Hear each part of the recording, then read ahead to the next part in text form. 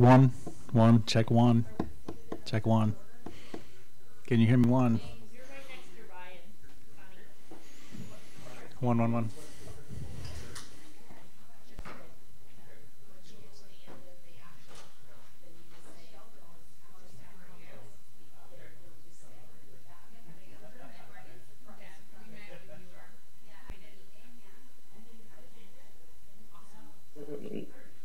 Testing.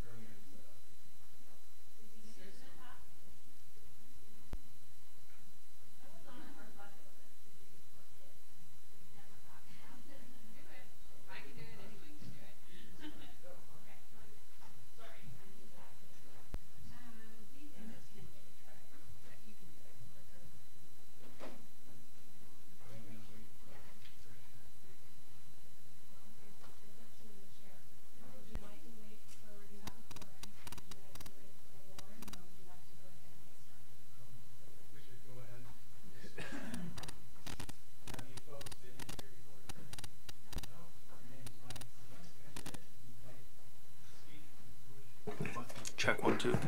Be right up there. Just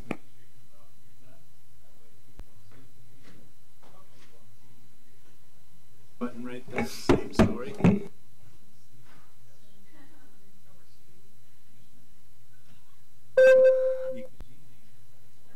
can ding them off if they're getting out of hand. Okay. I needed that when I was a teacher. You're this one, that side. Okay, push the talk. Oh. That button. Okay. You don't want to be about that, you know. Don't Okay. lean into it, don't bury it. This is good. I always say, you know, put these mics like this. Hang loose? Okay. Other mics are like that. Thank you.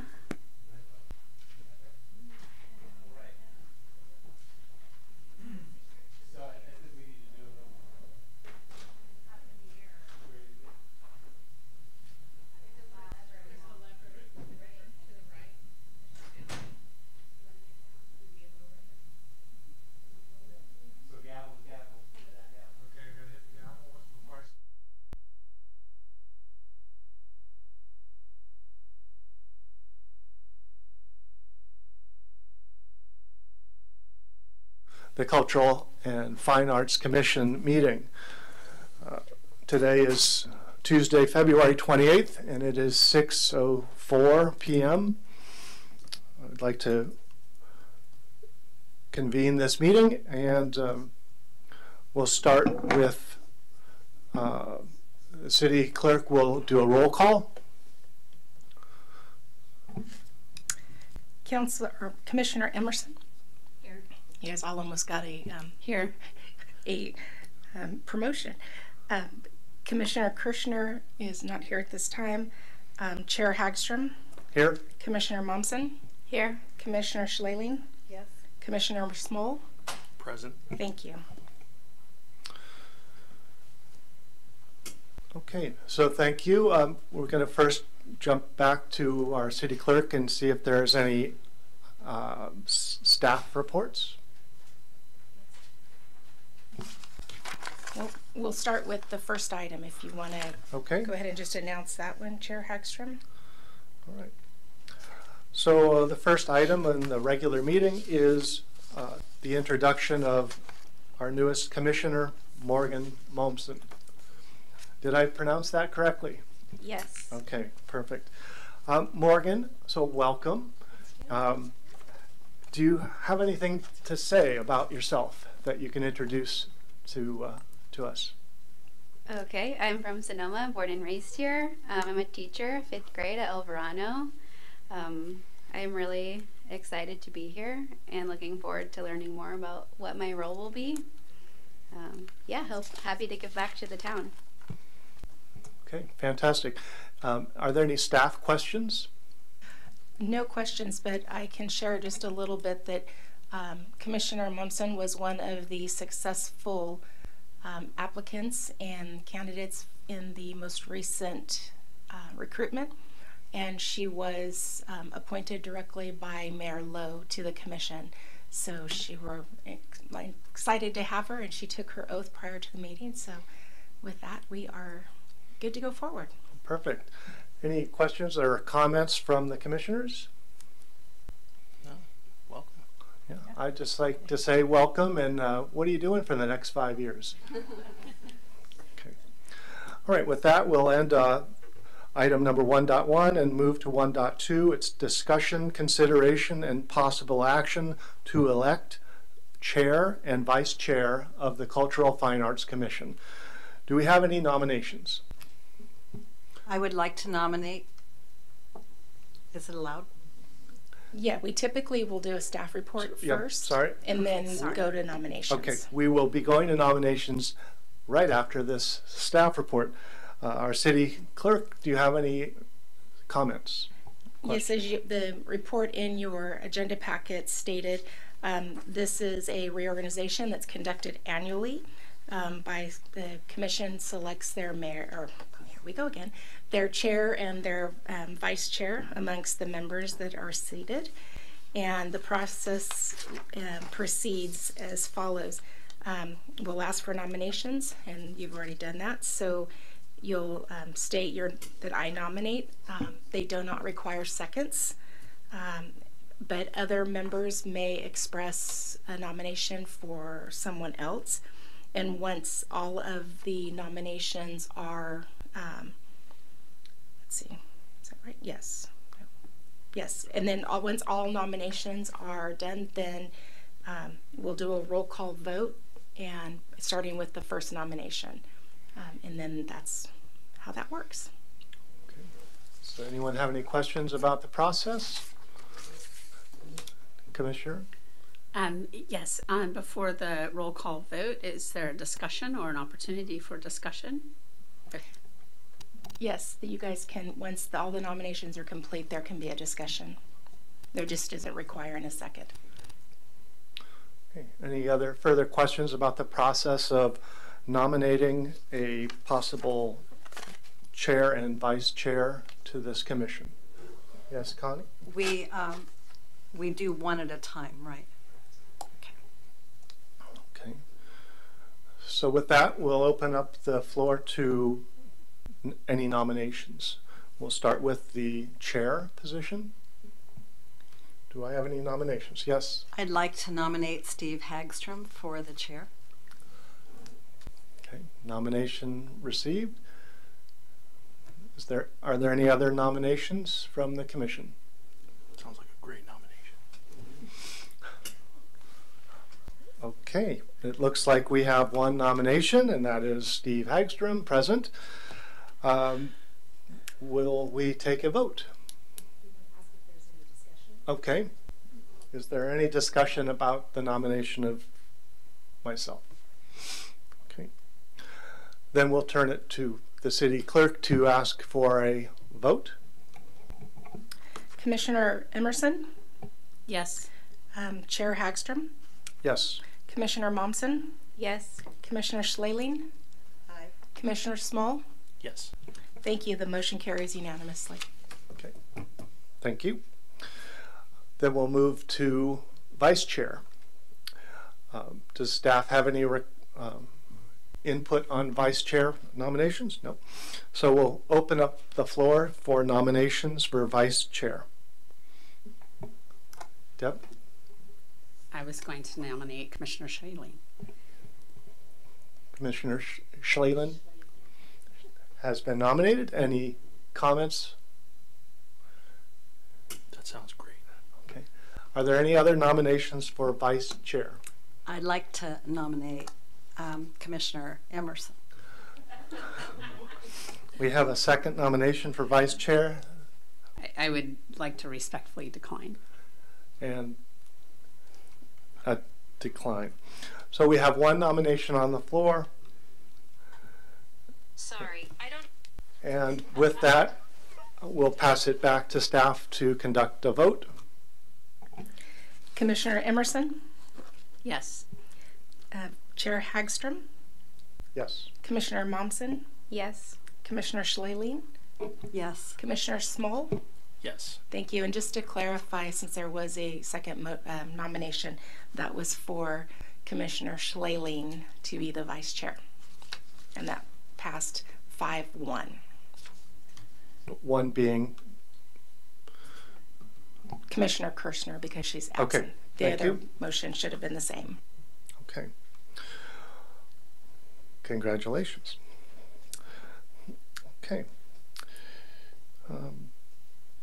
Any other discussions or comments from staff? No? Okay, then we'll move on to item 1.3, discussion regarding the Cultural Fine Arts Commission's role, responsibilities, and related matters. And this is a line item for our city clerk to comment on. Thank you, Chair Hagstrom. So this report will look familiar to some of you. It's something we bring out each year when we have new commissioners, just a reminder of the role of the commission. The commissioner's responsibilities and roles are set forth in our municipal code, and I've taken just a cut and paste of the different items that you're responsible for. The purpose of the commission is to develop, establish a balanced arts and cultural program that promotes, enriches, and advances the cultural and fine arts community. The appointments to this commission, as you all know, are there are 5 of you that are directly appointed by council members, 2 at large, and 1 alternate. And 1 member of the commission can be a valley, someone who lives in Sonoma Valley School District. Something that's new this year that we have not been able to fill, we're in the promotion, the time of the recruitment right now is for the non-voting youth member. When the council redid the policy this last year, they added a non-voting youth member to each of the commissions. So that'll be an interesting voice when we do have that individual seated. One other thing I did want to share with you is Tim Curley, who was the appointment from Councilmember Ding, had some changes in his personal life, his own. Anyway, he had to resign, so he actually will not be joining us. So we will also be filling an additional appointment as well as the at-large person, the alternate as well. He also was the at-large individual. So and some of the things that the Cultural and Fine Arts Commission is responsible for. You assist existing community arts and cultural organizations by encouraging and promoting cooperation among them. You advise the city on matters, I'm not going to read these verbatim, advise the city on matters affecting arts, culture, and aesthetics in the city. This is something we haven't done, but we're going to be looking at the public art policy as well as a couple of different projects. So we'll be establishing and revisiting the inventory of city-owned art that's across the city. It's not much, but it's probably more than you think. So when requested by the council or the appropriate commission, offer advice on cultural and arts, cultural and aesthetic matters relating to schools, quasi-public buildings, cultural facilities, and site developments in the community. One of these, a good example, was in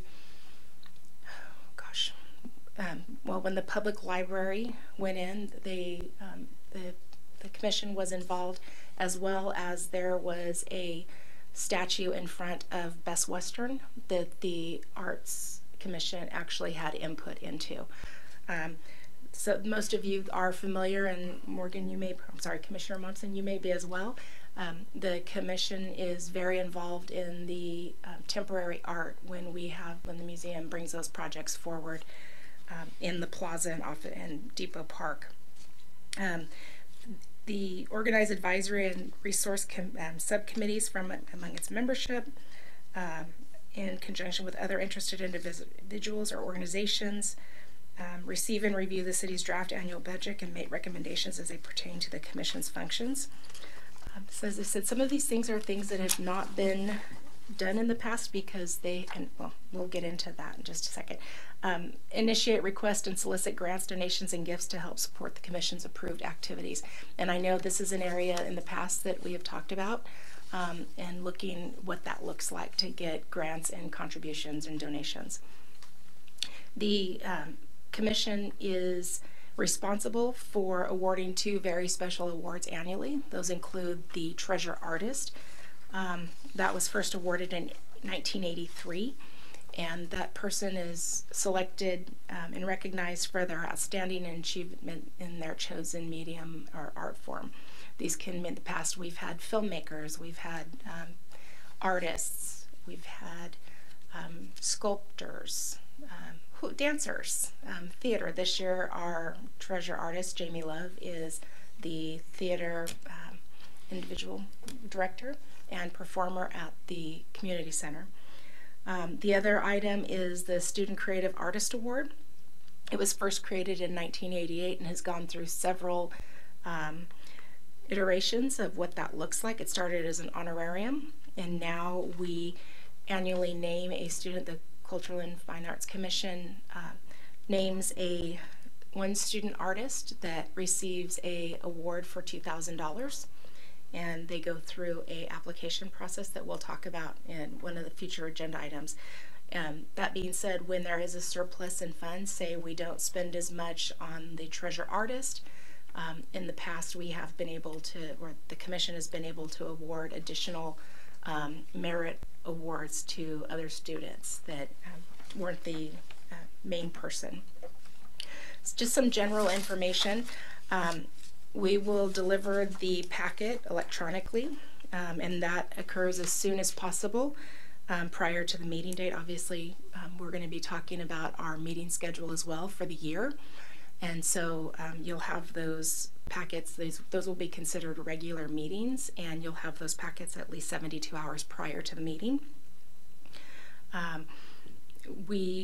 Any questions that you have regarding an item on the agenda, I would ask that you contact myself or Lisa prior to the meeting, so that we, if not are able to answer it ahead of time, we are at least prepared to answer it at the meeting. Attendance. So this is something that we haven't really talked about, but it is something that's going to be it's going to be brought up. You'll hear it again if you're attending the orientation on Thursday. The municipal code says, if a member of the Commission fails to attend the regular or special meetings for 3 consecutive meetings or 1/3 of any calendar year's meetings, their seat on the Commission becomes vacant automatically, without any declaration to that effect, and shall thereafter be filled as any other vacancy. Upon request by Commissioner, the Council may waive the attendance rules due to special circumstances, and this has been done in the past. So that is something that we'll be keeping attendance, and as if someone isn't able to attend, then please get in touch with me. Usually everyone's very good about that, but some of the other things is these meetings are conducted under Rosenberg's Rules of Order, and all commissions and committees as well as the council are handled under these rules.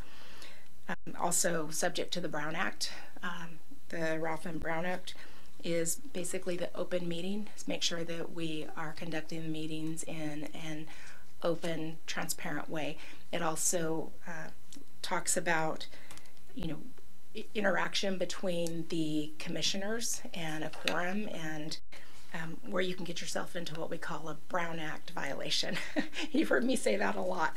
And there is, and I'll get through your binder in just a minute. Conflict of interest, this is something that you don't, as this commission, you don't have to file a Form 700 or statement of economic interest any longer. But you still have to be aware if we start doing projects in the community and you're going to have a financial interest. Thank you. Just use maybe SIF. SIF is a good one. Yes. Want to do SIF? Well, I think sorry. I mean, I'm just, not that this would happen, but if SIF asked you to participate as a commissioner and you were awarded a ticket to attend, I think that's when we start getting into those conflict of interest items, and then there need to be a discussion in advance of you taking the free ticket to attend. So other items, I'm trying to think. Well, if there was a project, say we were going to be placing an art sculpture in front of your business, Right. and it was going to benefit you by bringing individuals to your business, you could have a potential conflict. And that would be something that you might be, and nothing that you can, we can never say you can't do it, but it would probably be something that I would say, you might want to consider recusing yourself on this item. But those are some things, and in that talks about that, and we can get into more of that individually if someone wants to talk about that, because this is kind of more of an overview. But I did want to point out, each of you have a binder that we've put together, and in your binder it includes, starting at the very front of it, you'll see the commission handbook that the city attorney put together. That discusses Rosenberg's Brown Act, conflict more in depth. You'll see the second section is a commission roster. The information on there is not for public dissemination, so don't give that out, don't share it. That's for your information. But don't call 2 or 3 people and talk about something. Because if you do more than, and right now, you have a quorum of 3 because you have only 6 members. So if you, it's a little bit weird because you have 6 right now. So it's a little bit different because you have, actually, a quorum would be, yeah, that's weird when it's 4, it's 4. It'd be 4. Yeah, it'd be 4 or 3. I'd have to look at that to see what that is.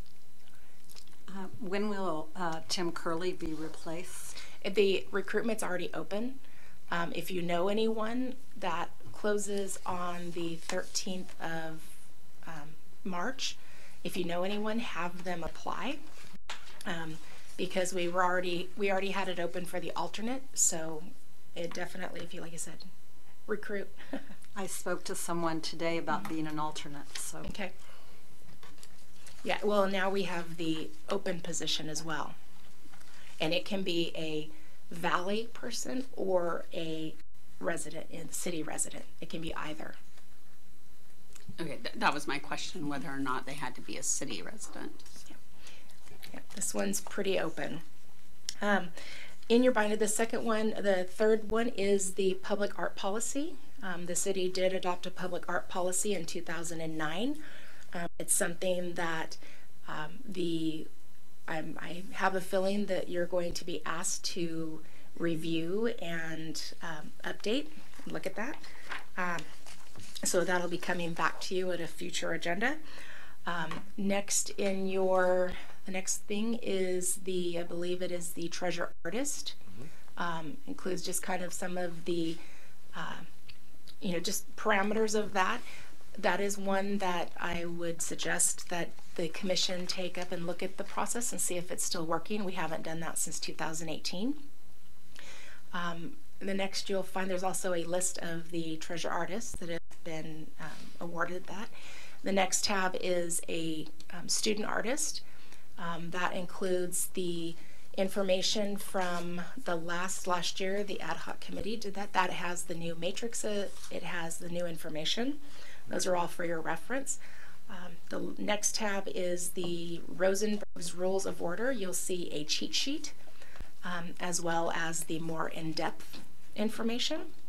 And then lastly, you have the publication from the League of California Cities, Open and Public, which is the guide to the Brown Act. It's written in a much more understandable way than the actual legislation. So I would encourage everyone to become familiar with that. Again, I would encourage you also to, if you are available, attend the orientation on Thursday, because it's always a very good in-depth reminder if you've had it before. So with that it concludes my report on this item. If anyone has any additional questions or would like information, I'd be happy to answer that.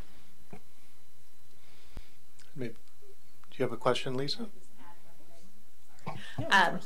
The other thing that didn't get covered is you are not expected to, but we really highly like when our commissioners participate in the 4th of July. So this is mostly for Morgan, but we do have a parade entry for the Cultural and Fine Arts Commission. We don't do this for all the commissions, but this one we do, and we invite the treasure artist to participate in that event as well. So in my mind, that's honoring our treasure artists. So it's always put that on your calendar if you haven't done it yet. Any other comments from the commissioners? Are there any public comments or Zoom comments? No, Chair Hagstrom, there are not. Okay. Well, with that, we'll move to the next agenda item. This is 1.5. This is the discussion regarding the 2023 Treasure Artist Reception. Oh, we're going to come, I jumped ahead, sorry. We're going to start. We're going back to 1.4, discussions, consideration, and possible action regarding a 2023 annual calendar. City Clerk, do you have some comments? I do, thank you. So currently the Cultural and Fine Arts Commission does not have we don't have regularly scheduled meetings, but the business that the Commission has done over the past, kind of by your charge with the treasure artists, the student artists, it's really been kind of driven by what event is happening. And at the meeting in, I believe it was in November of last year, there was a discussion about moving forward with regular meetings, that we would set a regular meeting calendar. The municipal code actually says that the commission will meet at least once each calendar quarter. So as a minimum 4 times a year.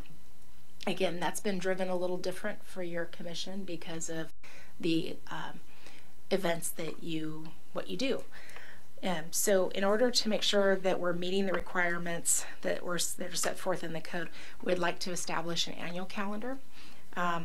And looking at that, just when looking at this room, we actually have 9 different bodies now that meet in this room every month.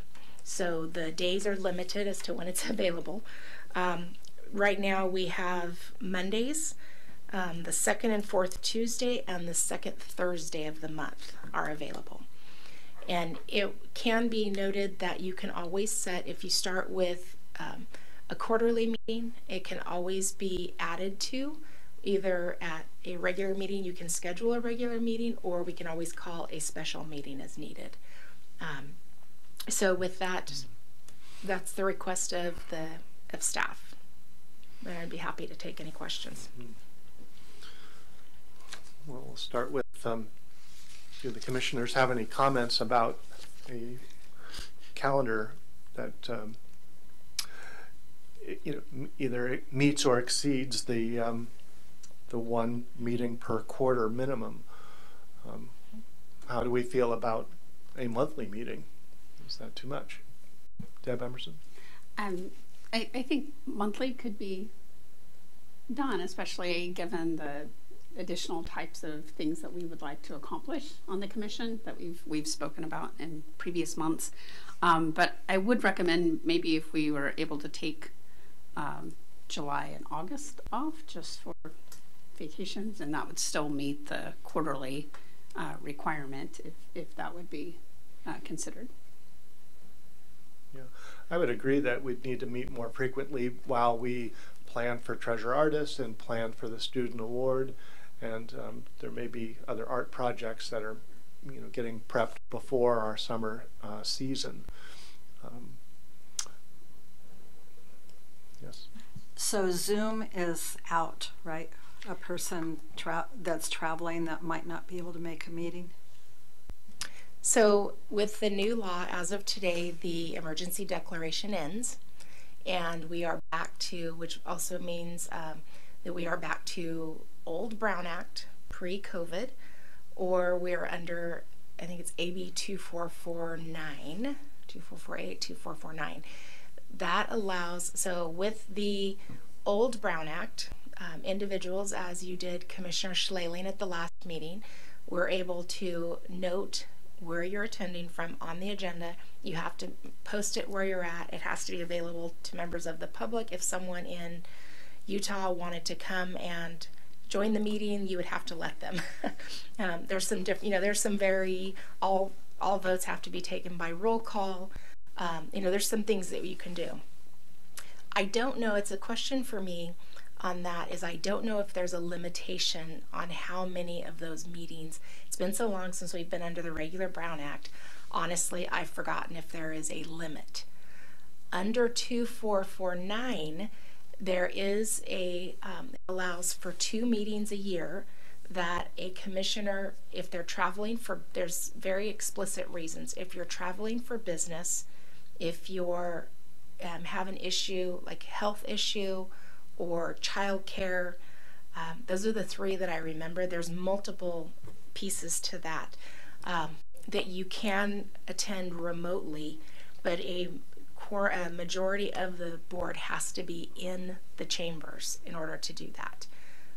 So there are some pieces. It definitely will take some advance notice. But for right now, yeah, it is definitely, we're back to the old Brown Act. Okay. All right. So back to the calendar. So we have a consensus that we may want monthly meetings. Is that correct? Yeah. Okay. And so here we are at the beginning of March. Does anyone have any suggestions on a monthly meeting that we can take this room either any Monday, the 2nd or 4th Tuesday, and the 3rd was the 3rd Thursday? It's the 2nd Thursday, but I will ask selfishly, do not pick that date if you're going to do these monthly, because that's my council agenda preparation. You got it. Okay. So any comments about Mondays or the 2nd or 4th Tuesdays? Mondays don't work very well for me. I didn't hear you. Mondays are not ideal, like Garfield. Yeah, I would definitely prefer a Tuesday as well. Okay. But I also would like to reiterate my request that we do take some summer months off. I would like to ask if we could be earlier rather than at 6. Mm-hmm. I was also going to ask if it's usually at 6 o'clock or if that's just coincidental this week. Staff? That is actually a time that has been set across all commissions. I would have to talk with the city attorney and the city manager if there's any reason why this, because we are, and everybody is getting the same. So I will have to ask, and we'll also have to ask the individuals who stream the meetings. Okay. One consideration, if we do decide on Tuesdays, whether it's the 2nd Tuesday or the 4th Tuesday, the 2nd Tuesday may be better for holiday schedules, and given that there's Thanksgiving, there's Christmas, those types of holidays that tend to get really busy. Mm-hmm. Well, another thing is just, so today is the 4th Tuesday of February. We could continue the 4th Tuesday of March and have today being the beginning of that. However, I think we have the Treasure Artist reception coming up, which is on March 30th. And so perhaps the second Tuesday of March, March 14th, would be appropriate, so we could get together and make sure that our agenda is ready for the Treasure Artist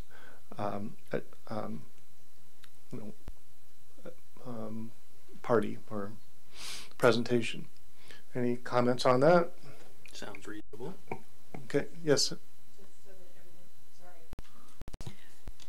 Tuesdays are just difficult for me in general, especially in the summer months, because I am working the farmer's market. But you would be in very capable hands of Miss Rebecca Barr. But just something else to kind of note as far as a conflict. It's only one Tuesday a month, but just...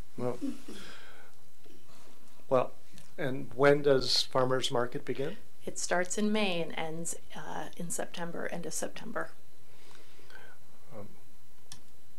Would it be okay if we planned the next meeting for the second Tuesday of March, the 14th, and then used that as an agenda to discuss additional meetings?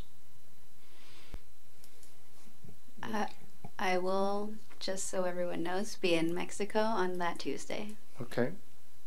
But other than that, second Tuesday works for me. Yeah, it's spring break for our school district. Okay. Is that week, so. We certainly have Mondays available. Is there a Monday between now and March 30th that works for everyone on the commission? Yes?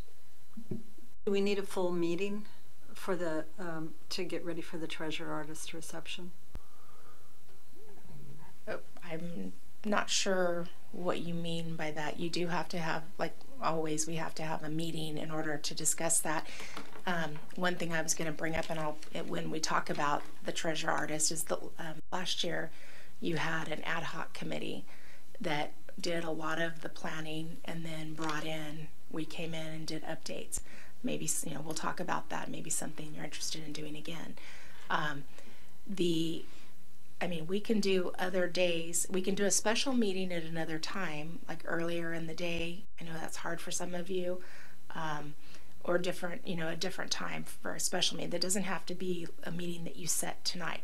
It would be helpful if we had that, and then we can table the annual calendar to the next, to our next meeting, to that meeting.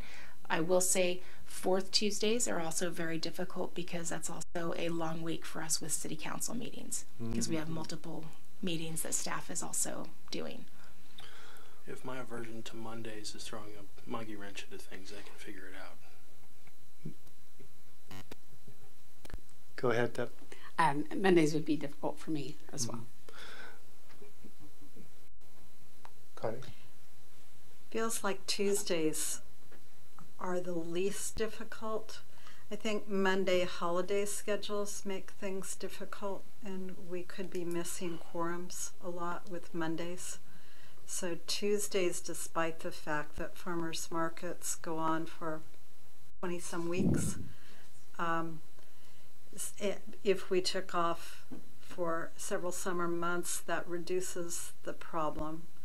And if we look at time of the day, that might work for the commissioners and the staff. Maybe we could find a sweet spot. I agree that second Tuesday is sounding the best for everyone. If I may, I just have a quick question for the commission. If we were able to go to an earlier time, I know some of you work full-time, most of you do. What would that look like for you? Go ahead, Deb. Yeah, that's what I was just going to ask. I could meet as early as 4:30 or 5, so I don't know what other people's schedule is. If it's on Tuesday, I could pull it off. I could also meet 4 or later on a Tuesday. Okay, and I'm flexible. Okay. Well, it sounds like this might want to be tabled for further discussion, and maybe ideally we just focus on the next meeting with the concept of maybe the second Tuesday being something we would adopt. But at this point, could we just select Tuesday the 14th as our next meeting and then use that as an agenda to discuss the 2023 calendar? Yes, Chair Hagstrom, you could do that. Okay. So if that's understood, our next meeting would be at 6 p.m. on Tuesday, March 14th, and the agenda item would include discussion of the 2023 calendar, discussion pertaining to a time change to perhaps 5 p.m., and a break for the summer months, and then any other contingency that would come up between now and then regarding the farmers market and staff requirements. So, do I need to make a motion?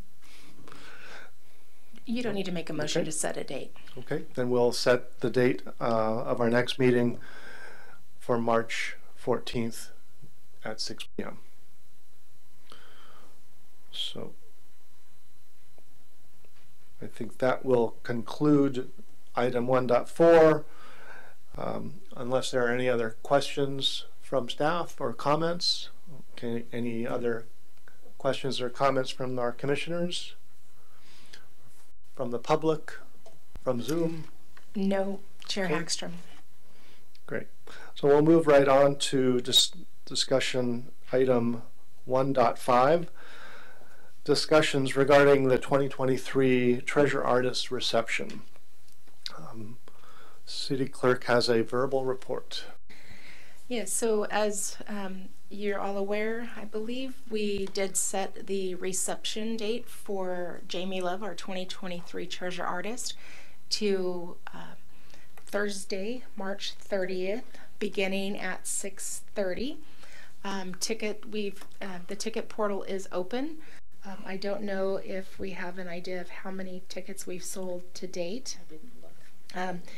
And we do sell them because it covers the costs associated with the reception. As that being said, we are going to hold it at Andrews Hall, excuse me, at the Sonoma Community Center.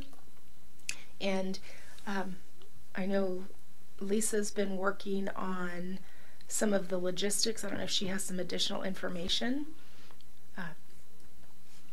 I actually have just questions. Because I actually haven't had a discussion with the treasure artist, Jamie Love. So I guess my first question is, how do we envision the use of the room? Will she be wanting to do a tribute to her? Will her team and staff want to do a tribute to her? Are we looking at doing something on the stage? I know when Cynthia Tarr, our previous treasure artist, and we held the reception in the same venue, there was a little tribute that her choral group had put together for her. So I just need some understanding of if any of those details have been worked out, and if not, that's fine. I can put a phone call out. Well, I don't believe any of those details have been hammered out, because I had a conversation via text with Jamie sort of asking those same questions.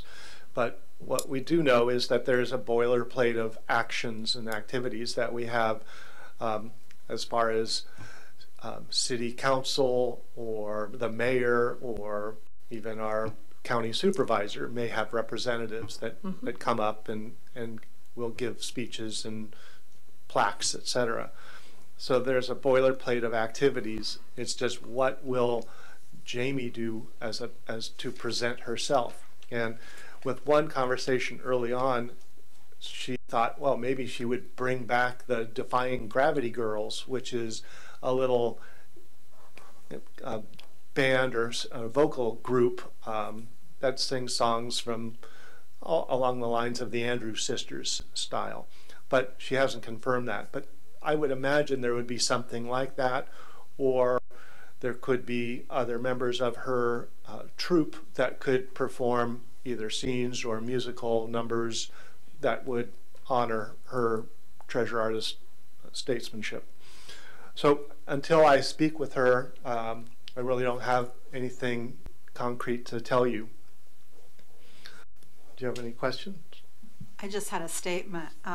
It's the 40th anniversary of the treasure artist. So I think that's kind of neat and significant. Sure would be fun if we could have all of them and find a way to get some funding for them, because I know tickets are an issue.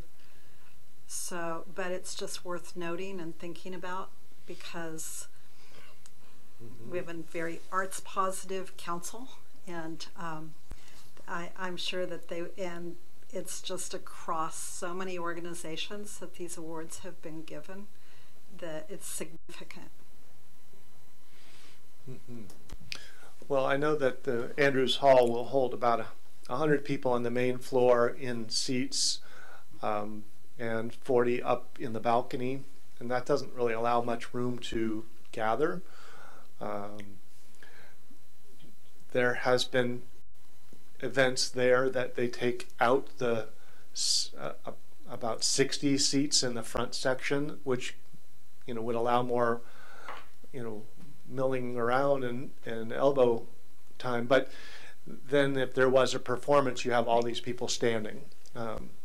So I think the details are probably yet to come from Jamie. I would say that we would leave all the chairs in place and maybe spill out into the hall like we did with Cynthia Tarr or David Aguilar. Yeah. So that's what we did in the past. We did spill out in the hall. The wine service was out in the hall, and I think all the food might have been in the kitchen area. So, and that seemed to work fairly well, and we were able to then accommodate more than 100 people. So, but it also goes back to, and I think Rebecca will probably cover this as we start to put together the program and the timing of things. It's like we need to have an understanding of what part Miss Love is going to play in this in this program. That's definitely, we'll need to hash that out, and that leads to the question that I had is, if the commission wanted to have an ad hoc committee again, I believe last time I think Steve, you were on that, and Connie, was it Deb that was on that? And that seemed to work well. I don't know how, Ryan, I know Morgan, or I'm sorry, I gotta quit calling you guys by your first names. I know you weren't here at the time. Did that feel, I don't know how that felt as someone who wasn't on that ad hoc committee. They did a great job. Okay. Okay, so that may be something that you want to do again, so that we don't run into this issue of Brown Act violations with having 4 or 5 individuals trying to get together and do make plans, because that does, as hard as it seems, it does make a Brown Act violation. So that's something that's a question to the commission, and you can appoint that ad hoc committee tonight if you so choose. And with that, and then we'll go through, as you said, we will do have a boilerplate of the program that we've used. The chair runs that through, and we have invited the typical or the normal dignitaries, the Board of Supervisors, our Board of Supervisor representative, the legislators, the council, and so there will be presentations typically, and then at the the Cultural and Fine Arts Commission will be introduced, and the presentation will be made to the new treasure artists, the past treasure artists introduced, and then usually we have about it's usually I think about a 30 to 45 minute program that we allot to the individual. Pat Meyer Johnson last year did her lovely presentation, and if you haven't seen it, they did a video afterwards. Her and her husband Russ produced a video of her presentation and did some narration over the top. Pat did, and it's posted on her Treasure Artist page. So if you haven't seen that, make sure you do, because it is quite lovely. And so those are some, like I said, that's the main question I think I have tonight is if the commission would like to appoint an ad hoc committee to work with staff. Okay. Well, thank you. I think that's a great idea. It's something we've done before, and it makes sense that we can make decisions outside of having a regular meeting or a special meeting. So some of the areas that we need to discuss in an ad hoc might include like food and beverage, and I think that is a staff responsibility. So do we need to have an appointee to the ad hoc committee that is, you know, savvy with food and beverage, or is that something that is handled by staff? So I will be taking care of the food and beverage, but I will need a good attendance number. Typically it's 5 days prior to the event, so just so that gets on everyone's calendar. And I think one of the, just to add to all the discussion around this, I think the other thing that would be really helpful is helping to get the word out about the Treasure Artist. I think the marketing, it's been in our newsletters, it's on our calendar, but getting the word out to the community is really important. And I think in our discussions with Jamie and maybe at the community center level, Steve, is there some partnerships that can get worked out with the community center to help us get this promoted? Maybe on their outdoor kiosk that they have, or something to that effect. I know they do a regular radio show as well. But maybe we can open this up to discussion within the commissioners to find certain skills that might lend themselves to supporting an ad hoc committee. You know, and so I'll just start with myself. My skill set that could support a position on the ad hoc committee is I could support the technical elements of the presentation, you know, microphones, any kind of audio visual, as well as being able to promote the event within the theater groups that I'm associated with, as well as just I have ties to Sonoma Arts Live, and it's sort of maybe a natural fit that I would be part of that. But maybe we'll open that up to discussion to see if anyone has any, you know, interest or special skills that would lead themselves to participate at that ad hoc level. And we'll just look for a raise of hands. Yes. Marketing, social media, press releases. I've just joined the board of the Sonoma Community Center. So I will be meeting with the ED and the president of the board tomorrow, so I can mention that we would need that kiosk perhaps, or something, a leaderboard of some kind. So I'm happy to help with social media and marketing and reaching out to newspapers. That's awesome. Okay. I'm happy to lend my graphic design skills again. And I will try to give Rebecca more than 30 minutes notice when I deliver it. Okay, Ryan. Does anyone else like to contribute at what level? I have a question. Since we don't have enough members and we have a problem with ad hoc committees being 3, are we in that circumstance right now? I think thinking about it, a quorum of 6 is actually 4 because it's half plus 1. So I think you're okay with having 4 individuals. And just to clarify, the fact that you're not on the ad hoc committee does not mean that you don't participate in, as Ryan, our Commissioner Small said, you know, his graphic arts piece. What that means is that you're not part of everyday discussions, and if something comes up in the past, before we came up with this concept, in the past it'd be like, oh, we have to make a decision about this. We have to have a special meeting right now. And it's the day-to-day logistics. That doesn't mean you're not involved. If you have something you want to do, you can always contact through staff. You just have to be cognizant of the fact that you can't be part of that everyday discussion outside of that if you're not part of that ad hoc committee. Does that make sense? Yep. So, do you have a question? More a statement. I would think our ticket sales would go pretty well with the amount of people that are supporting her nomination and, you know, the level of support that the theater community has. So obviously we need to get the word out, but it may be a little easier. Well, okay. So back to the ad hoc committee.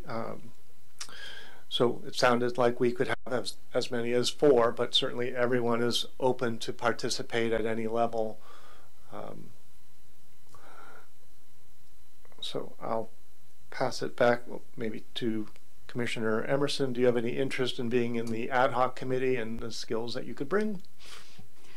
Probably not the ad hoc, but definitely the night of the event. I'm happy to work the ticket entry, and I've done that in the past. But just getting back from a month of vacation, I'm working quite a bit right now, so probably the next couple of weeks I'm not as available. No one escapes the event. Yeah, everybody gets a job at the event. It's like 4th of July. And Commissioner Mommsen. I'm happy to help in any way. I can't think of a specific skill I can bring at this moment. I will be gone for a week in March. Okay. All right. Well, then maybe we'll just select the 3 members that suggested they could be part of the ad hoc committee, and that's myself, Steve Hagstrom, this is Connie Schlanling, and Ryan Small. So we will just make that not an appointment, but announcement. So we're going to take that in the form of a motion. Okay. And then you'll need a second, and we'll do a roll call. Okay. I would like to make a motion to form an ad hoc committee consisting of Schlangen, Hagstrom, and Small. Do I have a second? Second. Second is heard. Any staff comments? Comments from the public? Zoom comments? Commissioner comments? Okay, then the motion is passed. Let's vote on it with a roll call. Thank you. Commissioner Emerson? Yes. Chair Hagstrom? Yes. Commissioner Mommsen? Yes. Vice Chair Schilling? Yes. Commissioner Small? Yes. Thank you. The motion carries 5-1. Okay. All right. So we'll depart from item 1.5 with regards to the treasure artist. We've decided to have an ad hoc committee that will work between now and our next meeting, which is March 14th. And during that time, we will work with Jamie Love and interested parties on finding the exact schedule and the mechanisms to make this a wonderful event. So with that, I'll leave item 1.5 to the ad hoc committee, and we'll move on to item 1.6, discussion of the 2023 Student Creative Artist Award and schedule. And I'll first ask city staff if they have anything to comment on with regards to the Student Artist Award program. Thank you, Chair Hagstrom. So the Student Creative Artist Award was first created in 1988, and it was an honorarium at the time. It's interesting when you look at the history. The history's basically been put together through minutes of the City Council. So there's not a lot of documents from that time. In 1994-95, it was changed to the Steve Silver High School Honorarium. And then in 2002, the City of Sonoma took over the funding, and it became the Student Creative Artist Award. There is, as we discussed earlier, there is one award of $2,000 that is given to an individual. And if there's a surplus in the budget of the commission from after ticket sales and the cost of the parade, the attendance in the parade, and then also the treasure artist reception pieces that aren't covered, then the commission, if they feel someone deserves it, they can issue a merit award. In the past, I think it was in 2020, you had, I think, 2 individuals who received $500 each for a merit award. The commission felt that they deserved that. The award is open to high school juniors and seniors who reside within the Sonoma Valley Unified School District. And in 2022, the commission had an ad hoc committee work on looking at this program and changing the way the scoring was done, the application process was done. I think it went extremely smoothly this last year. We started a online application process, and I would suggest that we continue that program. It makes it easy for staff to gather it and then also send it to the commission. I would, at the end of my report, I would like to hear how that was for those of you who participated in that, what it looked like in receiving that information, the submissions.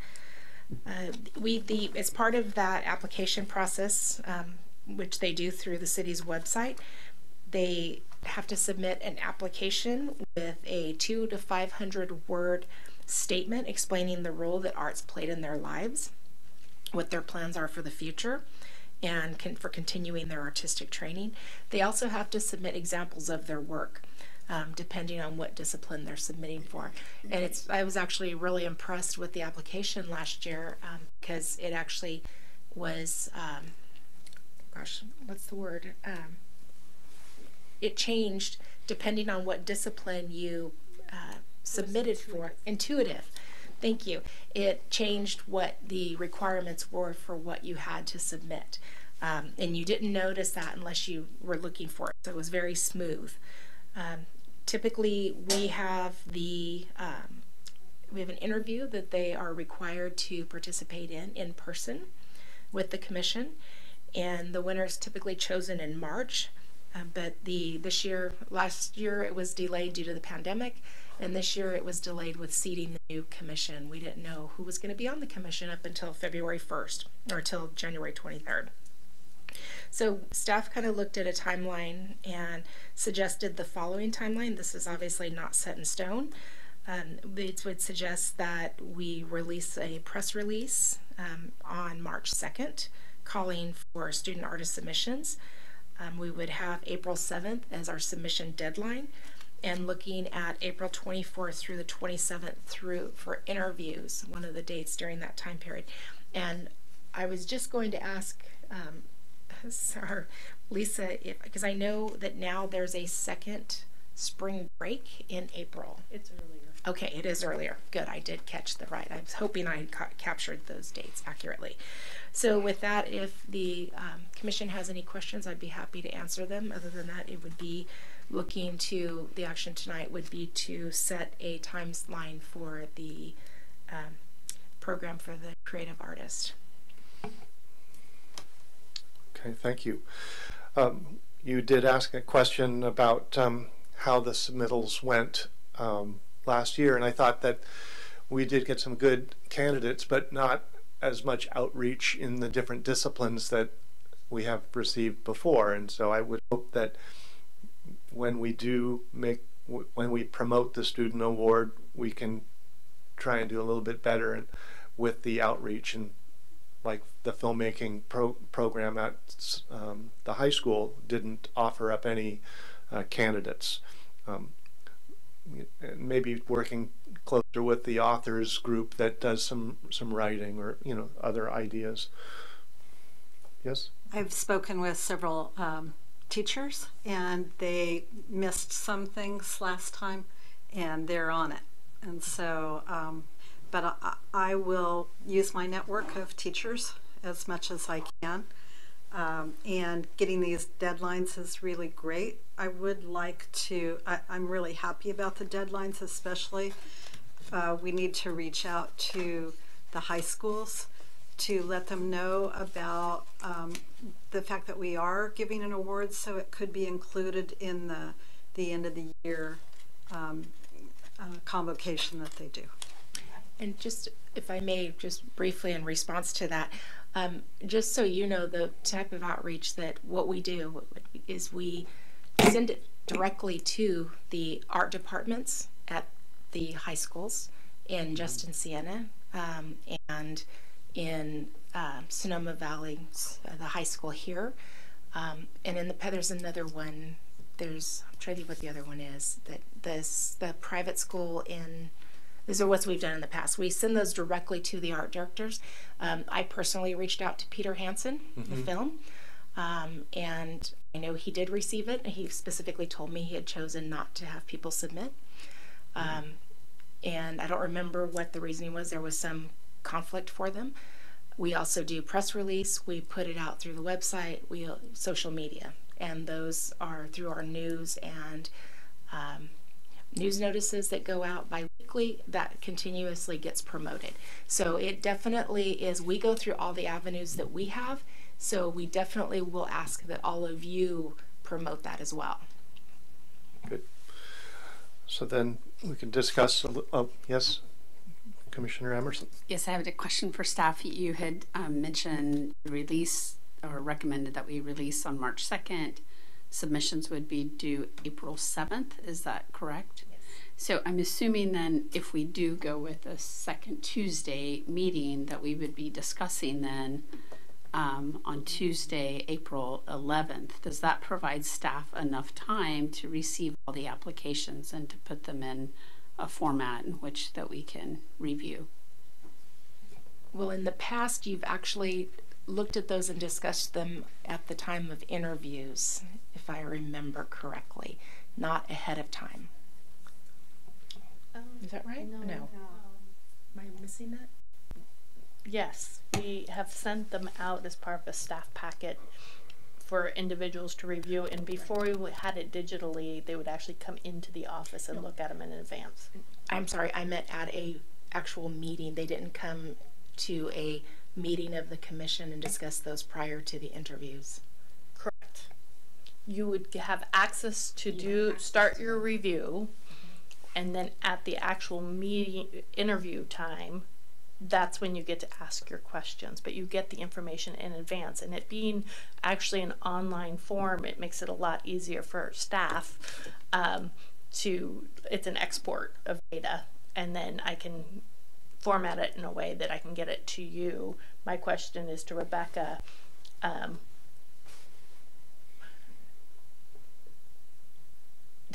so in the past, did we send it, is that Zoom? Are we going to be able to do Zoom meetings or Zoom interviews with individuals?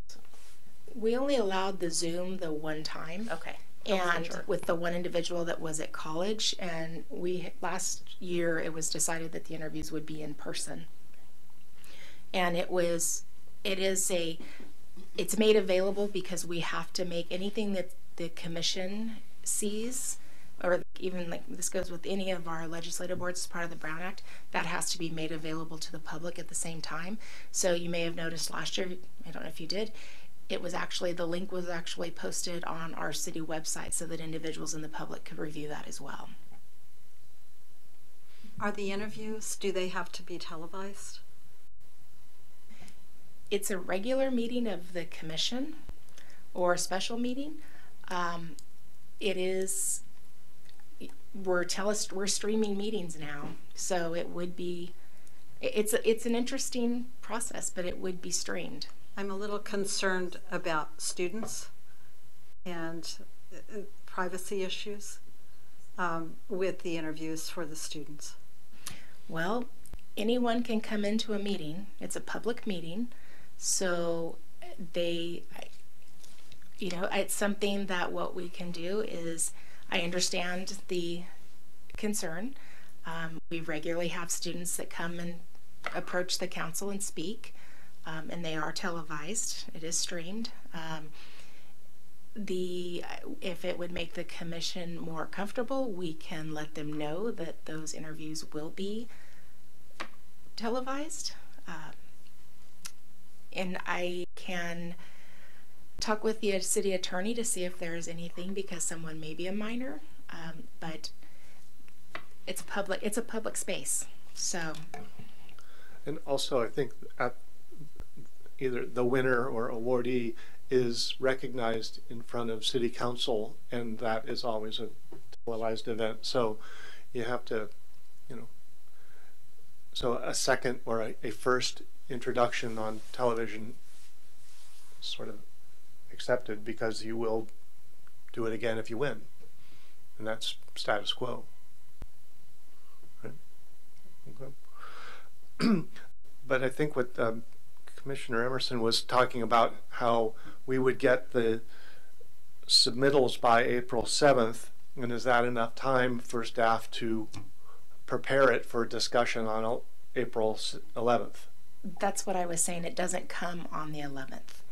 What the process is with these is you don't discuss them until after you interview the applicants. Oh, And if you okay. remember in the past, you receive them, and then any questions that you have of staff you ask individually. And then at the interviews, you come in, the individuals come in and conduct the interviews, and then after the interviews are over, the commission discusses the applications. And if I remember right, there were finalists picked. We picked finalists out of the applicants. Right. So we that was really important, because after we went through the rubrics, and we've done it several different ways, but we went through and we each did our own scoring of each of the students, and then we picked the top ones to interview. And I may be remembering that incorrectly, because we did make a change last year. And I was just looking back to see, in the past we've always just had the meeting after the application. And I am, now that you say that, I was just looking to see back what that was. As far as the ability to, no, we will not be able to have the submissions submitted on the 7th and ready for you on the 11th. And the reason for that is, well, I'm trying to think, what day is that?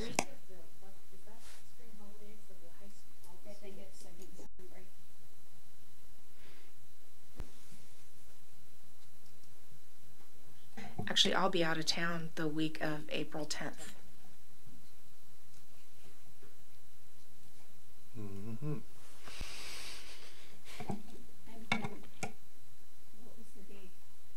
What was the date that we were trying to select the winner? When I looked at it, I was just looking at the week of the 24th through the 27th. And as I said, these are not set in stone. These are just looking at timelines. And that would be potentially, I mean, thinking that we would be conducting interviews that week. Is that correct? That would be the interview and selection. And if we follow your the 25th of April, since that is a 4th, that we have an extra week in April, the 4th Tuesday would be fine for me. It wouldn't have that council piece. So if that works for the commission, you could do your meeting. And does it make sense then the meeting and the interviews could be all the same time now? Right? That's what it is. But if we go by what we did last year, and I was just trying to, and I apologize because I will just say it's been a long day and my brain is broken, I think. The last time you did it in 2022, it was where you picked the finalists. Let me think. And they were invited to the interview, the finalist was. So if the committee wanted to, if the commission wanted to meet on the 11th and go through it, honestly, it would be whether that would be enough time for all of you to review the submissions from the 7th to the 11th, if you would be able to do that. We can make it happen, but it really depends on your schedule. Well, no, I'm not here the 11th, sorry. And neither is my assistant. We're actually at a city clerk's conference, but we could do the Monday because we leave Tuesday morning. So if the commission wanted to meet Monday the 10th on that one meeting, or you could meet the following, Monday the 10th doesn't give us. well, it limits the amount of time. Now you could back up. Also, what happens if we don't get enough submissions? I feel Well, kind of a little concerned of setting all the meetings if. Well, yeah, I mean, it is We've extended it the last couple of years, I think.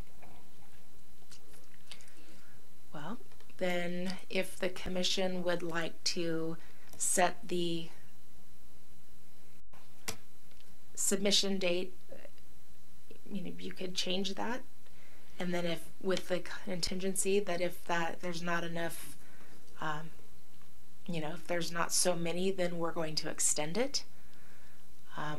And again, you may end up, it doesn't have to be in April. You could make the selection in May if you wanted to. I think it would be helpful to find out when, assuming it might be an SVHS student, to when their awards are. I know they tend to be kind of early to mid-May. I was surprised at how early the scholarship ceremony is for them, but it would be nice if we could do something. We've not been able to in the years past give those students a recognition. We could find out that date and work backwards, but that leaves us, we really do need a timeline here. Well, so what I'm hearing is maybe we could push out the date of April 7th by a week and maybe push out that meeting to April 25th, which would work. Is that enough time to promote this, to get submittals, to discuss or review the packages? And it seems to me that those dates would work. That it would be April 14th submittals, and April 25th would be when we would select candidates to interview. That's just what I was going to suggest, is that I agree that makes more sense. And that also gives students in the district some spring break time to prepare a submission. That's their second spring break. I would just say that with it being due on the 14th, and then we need to review, how do we, are we saying that everyone that makes a submission would need to be available on the 25th? Because what if we choose not to interview everyone? Well, what we did, and I remember this now, is in the press release, it said that the interview date would be, I believe it was, I looked at that today, I want to say it was actually June 2nd that we did interviews. We set the interview date and let individuals know that anyone who was selected as a finalist would need to be available for that date for an interview. So they were aware that they weren't going to, everyone wasn't necessarily going to be interviewed, but they had to make themselves available. So if you did the selection of the finalists on the 24th, set the deadline for the 14th, did the selections of the finalists for the 25th, I'm sorry, you could set the interview date depending on when that award ceremony is, May 9th, which is your regular meeting time for interview. Mm-hmm. If that looks like that works for everyone. Yes. Okay. So we will send out the press release hopefully by March 2nd. I've got council meeting tomorrow night, commissioner orientation on Thursday, so I will do my best to get that out. And then the deadlines for submissions will be April 14th, with the consideration of the applicants and the selection of finalists on April 25th, and the interviews on May the 9th. Okay. I think we're seeing a lot of heads nodding, and we agree that schedule would work, and I think that allows the students enough time from the date of the action on what, March 2nd till April 14th. That's 6 weeks. So that's plenty of time to promote and prepare. And we will push it out in all of our channels, and we'll ask, as I said, ask all of you to do the same. We'll get the press release out. It's a standard press release. The language doesn't change, just the date. So it's pretty much, that'll be fine. I'll have no problem getting that, possibly even tomorrow. Okay. The press release out announcing the call for nominations. And can you send that to us as well? Oh yeah, if we want to forward it. Okay. Yeah, I'll call you. And then we can forward that to anyone. Okay, thanks. And something, and I don't know, and maybe it was more attractive. In the past, we had a commissioner who was a graphic person, and she actually did a nice call to artist poster that was sent out rather than just a press release to the schools. I don't know, maybe that would be something more palatable to draw in, visually, which I'm looking at Commissioner Small. I can send you what was done in the past, and then if you guys are okay with that. Would that be something that we could, piggyback to the same mailings? Well, that's actually what I was thinking. Rather than just sending the press release, I think you may be able to get more visually more pleasing to the students to see this nice call to artist poster. I mean, it was just an 8, and I can still send that to you, with the information and directing them to the city's website. The other one thing too, I just thought about this, the one piece is we're going to have to update the whole site. So that may not be able to happen by that may stop us from sending it on by Thursday, because we do have to update all of the links and changing on the website the application process. Okay. One thing that is working better is that many of the arts teachers in the county and the valley are meeting more regularly, and we're also working on a strategic plan for the school district. It's all art, dance, theater, music, media. So people are communicating a bit more than they used to be. So we'll be able to network, I hope. I think we have our marching orders, unless you have any other questions. But the one delay was that you have to work on the website before you can make so it just may push it to the 2nd or 3rd. Well, it depends on how, because this is the first time we've had to make all the changes to the site where they apply. I do not want a situation where we have a very eager student that runs in and applies immediately, and that maybe has been prepared for this, and then it's gone because we have to change all the links.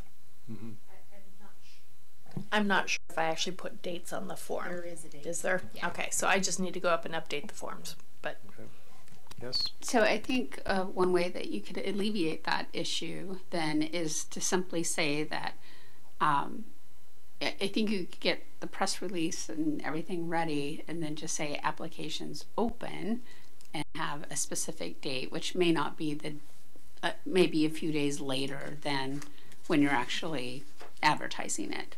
And I see that for college programs and stuff too. Like they'll talk about it and everything that goes into it, and but that you can't actually submit until a certain date. Okay, so I think we've buttoned that issue up. Are there any other comments from the commissioners, from staff, from public, from Zoom? Okay. So we've ended our agenda items. We'll turn this over to staff for any comments or announcements? Are you going to? Okay, go for If it. you want to share it, go ahead. No, just want to acknowledge it. Yeah, no, I just had a couple of things. First, how lovely, if you look around, you'll notice the artwork on the walls. This is a program that our mayor decided she was going to start with our revolving art in the council chambers. And she started with our 2022 treasure artist, Pat Meyer Johnson. They have been up since the second week of February, and I think we're going to keep them up through the second week of March. And then we will be making a change to another group of artists, and I believe there are going to be some student artwork that's going to be displayed. This program is something that you will be becoming very familiar with, because it is something that's going to land in your purview. Right now there's not any parameters around it. It was just, hey, let's do this, let's get it done, and then we'll hammer out the details.